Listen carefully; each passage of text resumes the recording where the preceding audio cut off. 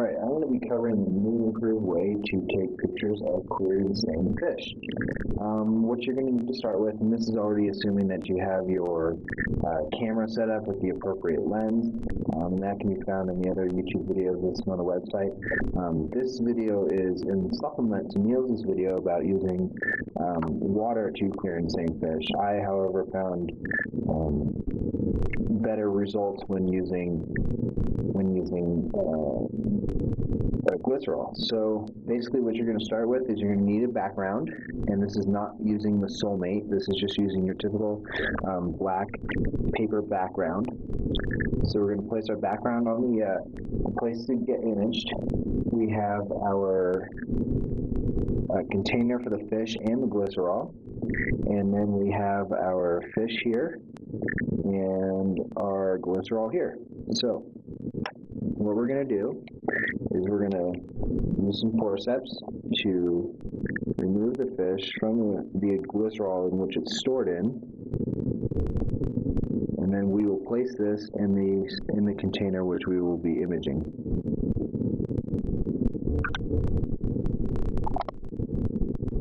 Once that's done, we're going to fill the container with glycerol, just enough to cover the remainder of the fish, so there's nothing out of a liquid. So now we have the fish here in the center of the container of glycerol, and it's basically ready to image. So I'll give you a closer up view of that. There's our fish. Alright, so for the lighting, we're going to use the 3 fiber wire optic lights here, and I liked using these because they're extremely versatile. You can pretty much position them in any place you want. Also, you can control the amount of light coming in and the direction of the light. So what we do is we're going to basically form a triangle of light. So we're going to have input coming from the upper left here with this light that I have my hand on now. We're going to have input coming in from the upper right, as seen here, with this light here. And then finally, we're going to have light coming from the bottom with this light here, like such.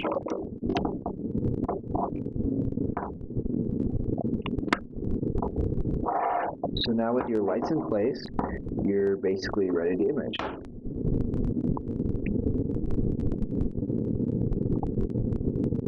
So the whole point of this type of lighting is to create no shadows. So if you have light coming from these two directions, like so, and you have light coming from this direction, we have light going this way, and this way, and there should be no shadows in the frame. Now, once we take pictures, we want to test the light levels and see which light levels work best, and also what helps is positioning this light either down more, because sometimes you'll get the reflection of the lip of the glass here, when trying to take the picture. So that sometimes either the shadow or the reflection is in your pictures. So we have everything set up and you're ready to image. I liked using glycerol for 2 reasons. The first reason being there are no bubbles in the picture. Glycerol gets rid of all the bubbles. When I used water, it was filled with a lot of bubbles. And also the properties of glycerol are much more clean, much more clear than water, and that is important when taking pictures of cleared and stained fish, especially when looking at small features like fin rays or vertebral elements. So that's basically the setup. 3 fiber lights here, 1 specimen. We use a 65mm lens for this type of picture, but it would vary on how big your specimen is. So that's about it.